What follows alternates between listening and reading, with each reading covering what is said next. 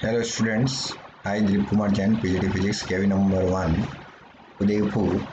Today I am here with you student with the chapter number 1 physical world of class 11th physics. तो इस first chapter के अंदर हम जो topic cover करने वाले हैं उसको डिस्कस करते हैं. First, what is science, steps involve in scientific method, what is physics, scope and experiment of physics, physics and technology and society, fundamental forces in nature, and last topic is nature of physical laws.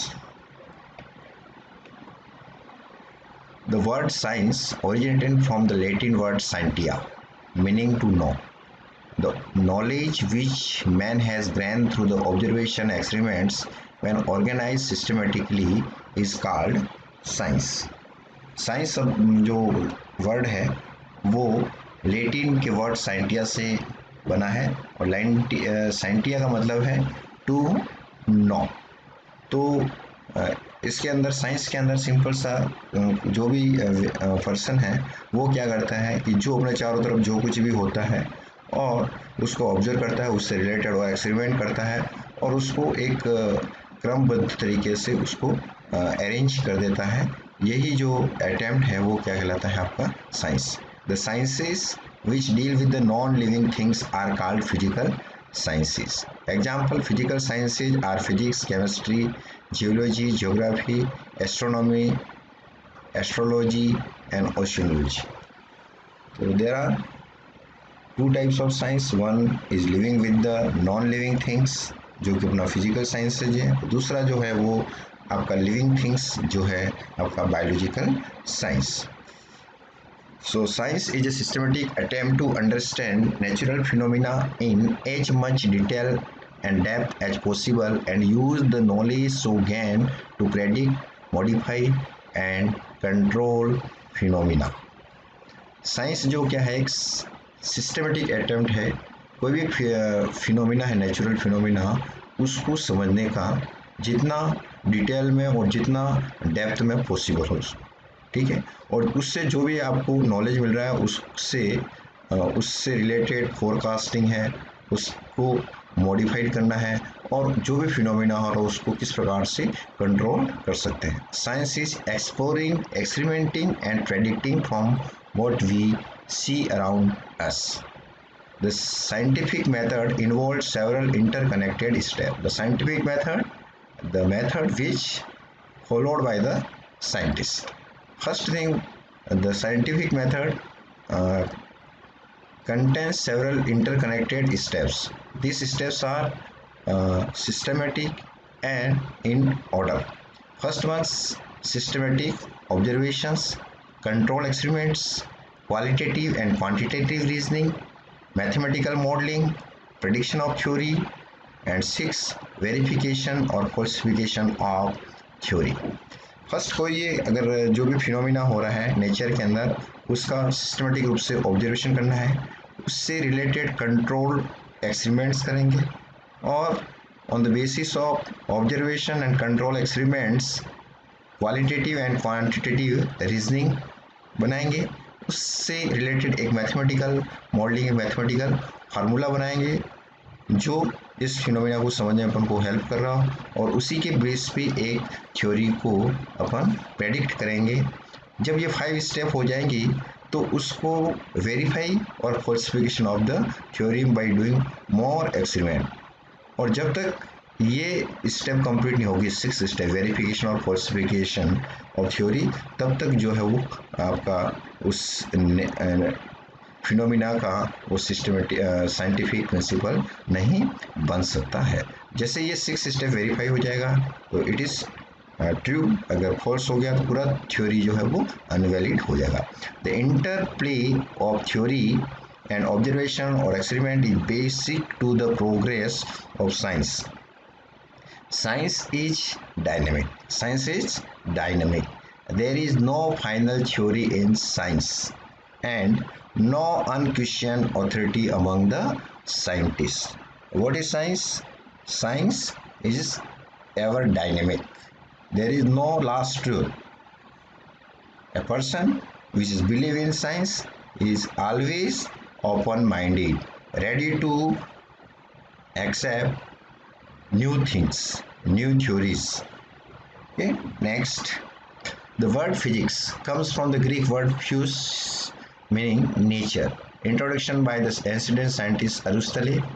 Man has always been fascinated by the nature, so he questioned and sought answer for every phenomenon nature could offer. The branch of science which is developed to the study of nature and natural phenomena is called physics. It is expected that all the events in nature take place according to some basic laws. Physics reveals this basic law from day to day observation. So, what is physics? Physics is nothing. It is just a study of nature and natural phenomena. Whatever happening around us in the nature, we can explain in terms of some basic laws. Now, two principal thrust in physics. These two are the beauty of physics. First one is unification and second one is what? Reductions. Unification. In physics, we attempt to explain diverse physical phenomena in terms of a few concepts and laws. The effort is to see the physical world as a manifestation of some universal laws in different domains and conditions unification क्या है? एक attempt है जिसके अंदर बहुत से phenomena को हम एक्सप्लेन कर देते हैं कुछ बेसिक लॉ के हेल्प से. दूसरा जो है reductionism. A related effort is to derive the properties of a bigger, more complex system from the properties and interactions of its constitute simpler part. This approach is called reductionism and is at the heart of the physics. Reductionism ये क्या एक effort है जिसमें एक बहुत complex phenomena है, एक बहुत ही बड़ा फिनोमिना है जिसको देखने को लगता है कि इसको अपन नहीं समझ सकते हैं, लेकिन जब उसको अपन छोटे छोटे पार्ट के अंदर डिवाइड करके उन पार्ट की स्टडी करेंगे और इस प्रकार से ये जो अप्रोच है वो क्या है आपका रिडक्शनिज्म. तो unification and reductionism are the beauty of the physics. Okay, so reductionism is the heart of the physics. Next, the knowledge of physics accumulated till 1900 is called classical physics that deal with the macroscopic phenomena. It includes subjects like mechanics, thermodynamics, electromagnetism and optics. 1900 से पहले की जो भी physics थी वो क्या कहलाती है अभी क्लासिकल फिजिक्स. क्लासिकल फिजिक्स के अंदर अपन क्या जो डील करते हैं, जो प्रॉब्लम्स लेते हैं वो मैक्रोस्कोपिक फिनोमिना. मैक्रोस्कोपिक का मतलब है इसके अंदर पूरा का पूरा सिस्टम अपन लेते हैं, उसके कंस्टिट्यूशन लेवल पे नहीं जाते हैं. इलेक्ट्रॉन प्रोटॉन उसके बारे में अपन डिस्कस नहीं करते, जैसे मैकेनिक्स है, थर्मोडाइनमिक्स है, इलेक्ट्रोमैग्नेटिज्म है और ऑप्टिक्स. लेकिन the recent knowledge beyond 1900 is term modern physics. 1900 के बाद की जो भी फिजिक्स है, ठीक है, जो कि किसके ऊपर बेस्ड है? रिलेटिविटी और क्वांटम मैकेनिक्स. ठीक है, तो रिलेटिविटी जो है आपका speed of light is what? c which is 3 into 10 to power 8 meter per second square. Theory of relativity is simple. Nobody can move with the speed greater than speed of light. And quantum mechanics, the energy emerging or emanating from a hot body in terms of packets, in terms of quantum, right? And energy E equal to what? H we will discuss in later. Now, scope and excitement of physics. The scope and physics is very large. Physics deal with a wide variety of disciplines such as mechanics, heat and light. Study of mechanics help us to know the forces involved in the flight of a bird, walk of a man and so on. The study of heat helps us to know the rise and fall of temperature, working of heat engine and so on. Electricity helps to understand the basic principle involved in generators and motors. The exciting discipline of modern physics takes us into the microscopic world of atom and electrons. The distribution of charge proposed by Thomson in his model was tested by Ernest Rutherford in 1909 by using subatomic projectile to bombard a target of atom. These projectiles, called alpha particles, were identified as one of the products of radioactivity. Rutherford's famous alpha particle experiment is represented in figure above. A stream of high energy alpha particles from a radioactive source is directed at a thin foil thickness 100 nanometer of gold metals and having a circular fluorescent zinc sulfide screen around it. Whenever a particle strikes the screen, a tiny flash of light is produced at that point. So scope and excitement of physics अपन देखें इसके अंदर बहुत पूरी इसका area जो है बहुत ही large है। अगर अपन मैकेनिक्स पढ़ रहे हैं, मैकेनिक्स के अंदर पढ़ रहे हैं, तो इसके अंदर जो भी पार्टिकल या जो भी बॉडी मूव कर रही है उससे रिलेटेड सारी प्रॉब्लम्स को अपन देखें। अगर थर्मोडायनेमिक्स हीट से रिलेटेड अपन पढ़ रहे हैं तो उसमें देखेंगे कि rise and fall of temperature, working of heat engine, refrigerator, heat pump, ये सारी चीज़ें पढ़ेंगे। Electricity helps to understand the basic principle involved in generator and motors. Electricity जो अपन पढ़ रहे हैं उस जो भी अपने उसके बेसिक प्रिंसिपल हैं उन प्रिंसिपल की हेल्प से अपन जो जनरेटर हैं, मोटर्स हैं, उसके बारे में अपन डिटेल में देखते हैं। फिर जो एटम्स और इलेक्ट्रॉन से रिलेटेड जो भी मॉडर्न फिजिक्स की स्टडी करते हैं इस डोमेन के अंदर माइक्रोस्कोपिक लेवल तक जाते हैं। ठीक है, एक बहुत ही फेमस जो है अर्नेस्ट रदरफोर्ड का अल्फा स्कैटरिंग एक्सपेरिमेंट जो है परफॉर्म किया गया था। उस एक्सपेरिमेंट के अंदर मेन चीज़ ये थी कि जो एटम का जो मोस्ट ऑफ द पार्ट जो है वो क्या है, आपका एम्प्टी है और उसका जो टोटल मास है वो एक बहुत ही टाइनी स्पेस के अंदर ही कंसंट्रेटेड है और जितना भी पॉजिटिव चार्ज है वो उस न्यूक्लियस के एक सेंटर के ऊपर ही सेंटर्ड रहेगा और एटम का जो मोस्ट ऑफ पार्ट है वो क्या है, आपका एम्प्टी है। Electron are revolving around this nucleus. We can now see that the scope of physics is truly vast. It covers a tremendous range of magnitude of physical quantities like length, mass, time, and energy, etc. At one end is study phenomena at very small scale of length 10 to the power minus 40 meter or even less involving electron, proton. And other hand, it deals with the astronomical phenomena at the scale of galaxies or even the entire universe with extent of the order of 10 to the power 6 meter. The two length scale differ by a factor of 10 to the power 40 और even more metre. देखिए, एक तरफ अपन length की बात करें तो length में सबसे छोटी लेंथ जो है 10 टू पावर माइनस 14 मीटर, जो कि साइज ऑफ न्यूक्लियस है या जो भी आपके इलेक्ट्रॉन प्रोटॉन के बीच की डिस्टेंस है। लेकिन दूसरी तरफ देखें कि what is size of the observable universe is what 10 to power 626 metre.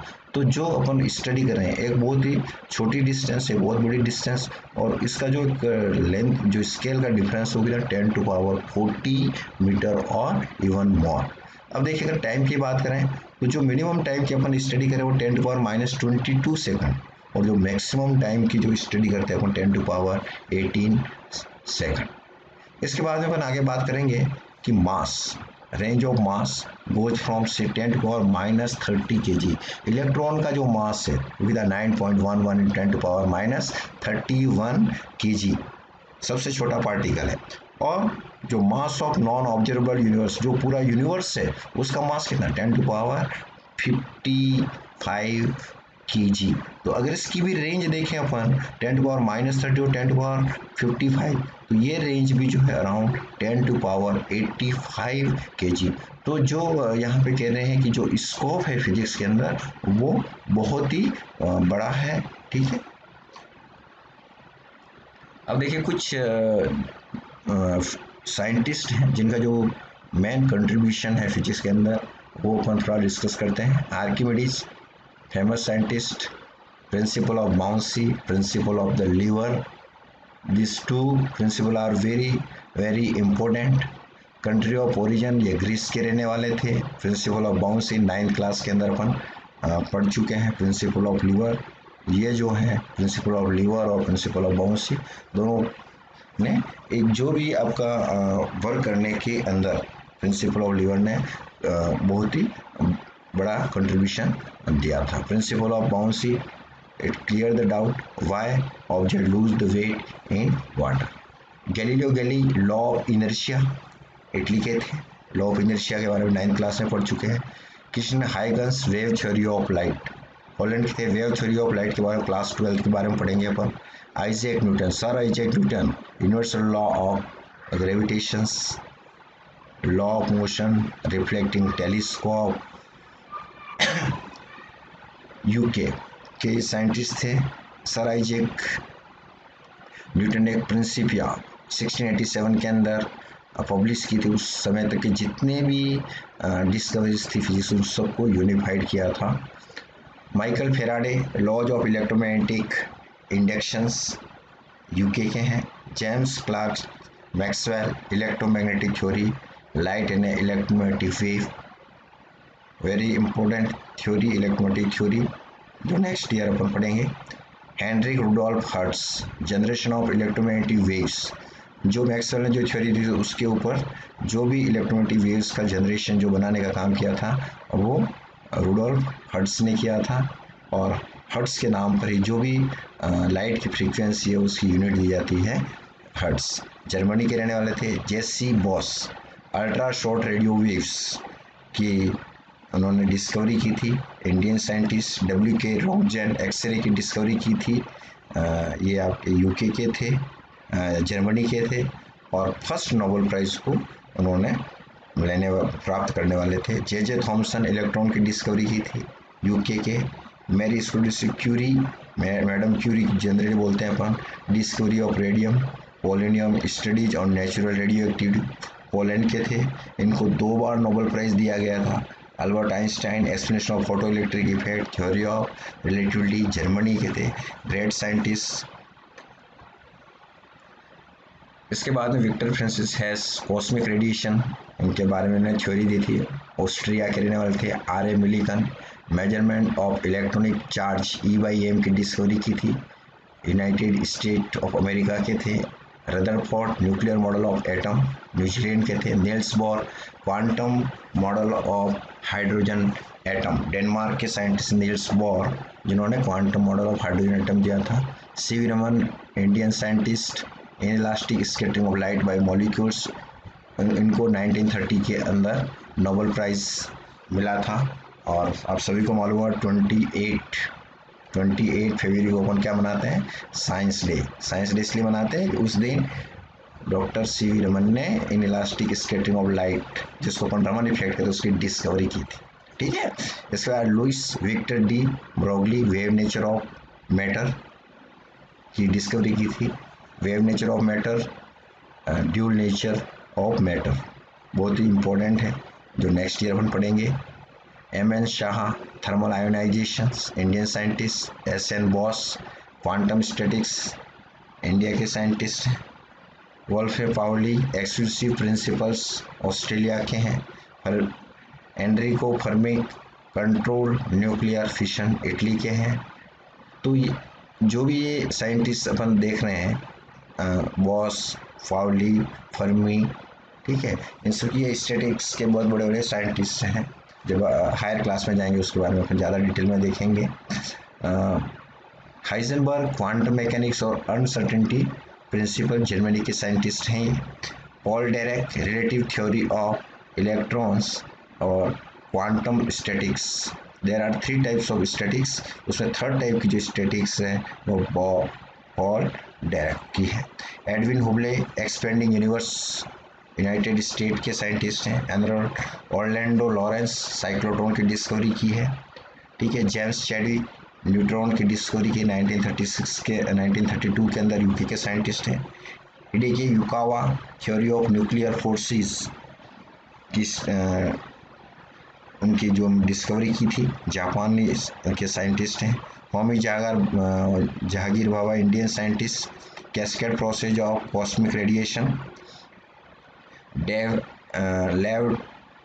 David Landau's theory of condensed matter and liquid helium, Russia के साइंटिस्ट हैं. S Chandrashekhar limit structure and evolution of stars, Indian scientist. John Bardeen transistor theory of super conductivity, USA के scientist हैं. C H Tons major and laser के जो discovery की है वो C H Tons USA के साइंटिस्ट. और अब्दुल सलाम पाकिस्तानी साइंटिस्ट हैं. यूनिफिकेशन ऑफ वीक और इलेक्ट्रोमैग्नेटिक इंटरेक्शन. तो ये जो साइंटिस्ट इनका जो भी कंट्रीब्यूशन है वो हमको याद होना चाहिए.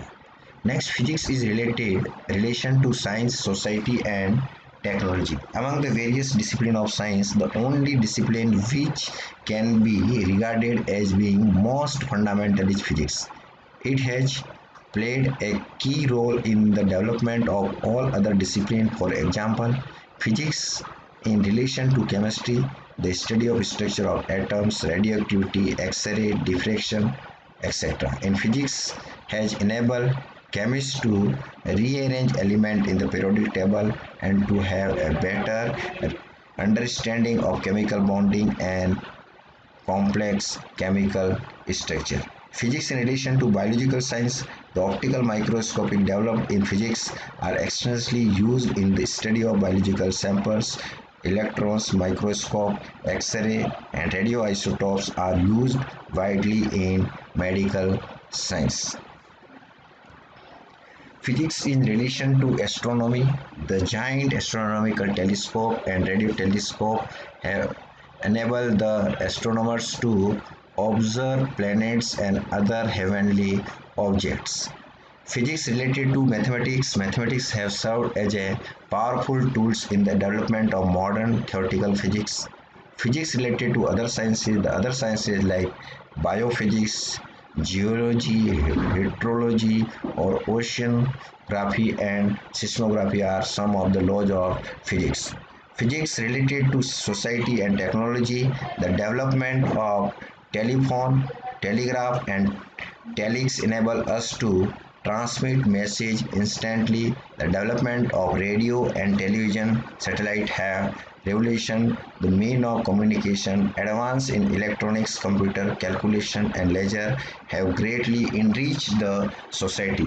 Rapid means of transport are important for the on the phenomena of controlled nuclear chain reaction. Digital electronics is widely used in modern technological developments. जो भी आपका फिजिक्स है वो सभी सब्जेक्ट से कहीं ना कहीं से रिलेटेड है. तो अपन यहाँ पे भी एक बहुत ही इम्पोर्टेंट डिस्कशन कर रहे हैं कि टेक्नोलॉजी एंड साइंटिफिक प्रिंसिपल्स से क्या क्या रिलेशंस है. एक तरह में कोई भी आपका एक न्यू इन्वेंशन होगा वो किसी न किसी साइंटिफिक प्रिंसिपल के ऊपर बेस्ड होगा. जैसे लॉ ऑफ थर्मोडायनेमिक्स के ऊपर आपका स्टीम इंजन है. कंट्रोल न्यूक्लियर फ्यूशन जो साइंटिफिक प्रिंसिपल है उसके ऊपर न्यूक्लियर रिएक्टर है. Generation, propagation, detection of electromagnetic waves, radio and television. Digital logic scientific principle के ऊपर कंप्यूटर बेस्ड है. Light amplification by stimulated emission of radiation ये एक साइंटिफिक प्रिंसिपल है, उसके ऊपर लेजर जो है वर्क करता है. Super conductivity production of ultra high magnetic field जो है सुपर कंडक्टिविटी के ऊपर बेस्ड है. यहाँ पे बताएं what is super conductor. Super conductor are the material which have zero resistance. ठीक है, इसके बारे में बहुत ही आगे अपन पढ़ेंगे, बहुत ही इंटरेस्टिंग है. Rocket परपुलेशंस Newton's law of motion के ऊपर है. इलेक्ट्रिक जनरेटर जो है Faraday's law of electromagnetic induction के ऊपर वर्क करता है. हाइड्रो इलेक्ट्रिक पावर जो है अपन जितने डैम के नीचे जो भी अपने हाइड्रो इलेक्ट्रिक पावर लगाए हैं वो किस प्रिंसिपल के ऊपर वर्क करते हैं. Conversion of gravitational potential energy into electrical energy. Aeroplane Bernoulli's principal in fluid dynamics के ऊपर वर्क करते हैं. पार्टिकल एक्सेलरेटेड जो है डिवाइस है वो किसके ऊपर वर्क करती है. Motion of charge particle in electromagnetic field. Sonar 9th class के अंदर पढ़ने पड़ा था। रिफ्लेक्शन ऑफ अल्ट्रासोनिक वेव के ऊपर वर्क करता है। ऑप्टिकल फाइबर्स, आजकल अपन देखते हैं ऑप्टिकल फाइबर्स का यूज़ करते हैं। ये जो है total internal reflection of light के प्रिंसिपल पर वर्क करता है, जो अपन नेक्स्ट ईयर 12th क्लास में। नॉन रिफ्लेक्टिंग कोइटिंग जो व्हीकल्स के ऊपर जो की जाती है, उसका जो प्रिंसिपल है वो थिन फिल्म ऑप्टिकल इंटरफेरेंस के ऊपर है। इलेक्ट्रॉन माइक्रोस्कोप जो इंस्ट्रूमेंट है वो वेव नेचर ऑफ इलेक्ट्रॉन्स के ऊपर वर्क करती है। फोटो इलेक्ट्रिक इफेक्ट जो प्रिंसिपल है वो फोटो सेल के जो है उसके ऊपर वर्क करता है। मैग्नेटिक कन्फाइनमेंट ऑफ प्लाज्मा के ऊपर फ्यूजन टेस्ट रिएक्टर टोकामाक वर्क करता है। Detection of cosmic radio waves जो साइंटिफिक प्रिंसिपल है उसके ऊपर जाइंट मेट्रावेव रेडियो टेलीस्कोप GMRT जो वर्क करता है किसके ऊपर, detection of cosmic radio waves के ऊपर। बोस आइंस्टाइन कंडेंसेट जो है trapping and cooling of atoms bye laser beam and magnetic field के प्रिंसिपल के ऊपर वर्क करता है। अब हम बात करते हैं the basic forces in nature. जो फर्स्ट फोर्स है वो ग्रेविटेशन फोर्स। ग्रेविटेशन फोर्स जो है क्या है आपका, it is the force of attraction between any two bodies in the universe. The gravitational force is inversely proportional to the square of the distance between the two bodies and directly proportional to the product of the masses of two bodies. Gravitational force is small when light bodies are considered and is considerable when massive bodies are taken into account. Gravitation force के बारे में अपन class 9 के बारे में पढ़ चुके हैं। F equal to ji m1 m2 upon r square. और ग्रेविटेशन फोर्स के बारे में अपन और भी डिटेल में जो है 11th क्लास के अंदर पढ़ेंगे। This force is directly proportional to product of their masses and inversely proportional to square of the distance between them. Gravitational force जो है वो नेचर में कैसा होगा आपका, अट्रैक्टिव होगा। और ये जो भी चार बेसिक फोर्स है उसमें सबसे वीक फोर्स है, ठीक है। Next, electrostatic force. It is the force between two charges. It is stronger than gravitational force. It also follow inverse square law and is proportional to product of the point charges.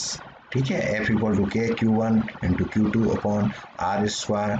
The force between two like charges is what, repulsive। Plus plus के बीच में repulsive लगेगा, minus minus के बीच में repulsive लगेगा, और जो unlike charge है उसके बीच में क्या होगा, अट्रैक्टिव फोर्स लगेगा। थर्ड जो है आपका मैग्नेटिक फोर्स देख सकते हैं। It can be either attractive और repulsive. It can be force between two magnets और force on a magnet placed in a magnetic field. Means force between two like poles, north north और south south, force is repulsive. But force between two unlike poles, north pole and south pole, attractive, south pole और attractive. Next, electromagnetic force. An electric charge moving in a magnetic field experience a force. This is called electromagnetic force. It is combination of electricity and magnetism. जो है आपका electromagnetic force है, जो आपका Lorentz force भी कहलाता है, जिसको अपन नेक्स्ट ईयर देखेंगे। थर्ड जो है nuclear force. This is a strong force with a short range. It is a non-central. Its direction along the line joining the center of the interacting particles. This force acts within the nucleus. सबसे short range force जो है वो क्या है, nuclear force है। Weak force. This kind of interaction is not well understood as yet. Its range is shorter than the nuclear force. It is important only for certain nuclear forces like radioactive beta decay, strong, electromagnetic, weak, and gravitation. Strength is what, 10 to power 2, 1, 10 to power minus 12, 10 to power minus 36. तो comparison of electrostatic gravitation forces, point of similarity, they are central force, they obey inverse square law, they are conservative forces, they operate even in vacuum. ये जो है electricity और gravitational force के बीच की similarity है। Point of डिससिमिलरिटी, दोनों में difference क्या है, gravitational forces are attractive while electrostatic forces may be attractive और मे बी रिपल्सिव। जो ग्रेविटेशनल फोर्स है वो हमेशा अट्रैक्टिव होगा, लेकिन जो इलेक्ट्रोस्टैटिक फोर्स है वो अट्रैक्टिव भी हो सकता है, रिपल्सिव भी हो सकता है। Gravitation constant of proportionality does not depend on the medium, while electrical constant depends on the medium. Electrostatic forces are extremely large as compared to gravitational force. Electrostatic force जो है बहुत ही स्ट्रॉन्ग होंगे compare to gravitational force, around 10 to power 36 times greater than the gravitational force.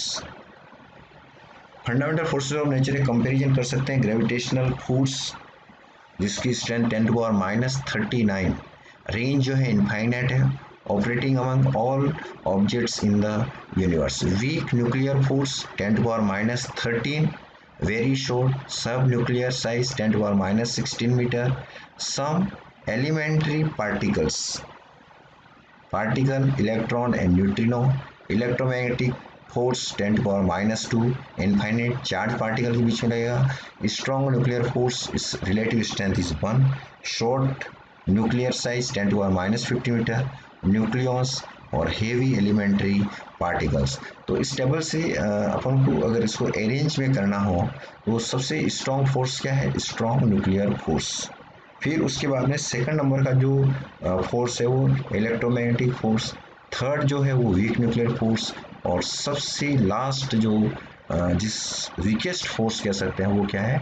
Gravitational force. अब अगर इसको अपन को arrange करना है असेंडिंग ऑर्डर के अंदर, तो स्ट्रॉन्ग इलेक्ट्रोमैग्नेटिक, अगर असेंडिंग ऑर्डर में करना है तो सबसे पहले ग्रेविटेशन लेंगे, वीक न्यूक्लियर फोर्स लेंगे, इलेक्ट्रोमैग्नेटिक लेंगे और स्ट्रॉन्ग। लेकिन अगर डिसेंडिंग ऑर्डर में करना है तो उल्टा करेंगे, सबसे स्ट्रॉन्ग को पहले लेंगे, स्ट्रॉन्ग, फिर इलेक्ट्रोमैग्नेटिक फोर्स, उसके बाद वीक न्यूक्लियर फोर्स और ग्रेविटेशनल फोर्स। इसके बाद में देखते हैं कि फिजिक्स में हमेशा ये कोशिश की गई है कि बहुत सी चीज़ों को अपन एक ही लॉ से या कम लॉ से अपन उसको एक्सप्लेन कर पाएँ, तो उससे फिजिक्स की जो ब्यूटी है वो और भी बढ़ जाती है। तो इसी सिलसिले में कुछ यूनिफिकेशन के जो काम हो वो अपन देखते हैं। Main fundamental progress in unification of different forces and domain in nature. Isaac Newton 1687 unified celestial and terrestrial mechanics show that the same law of motion and the law of gravitation apply to both the domains.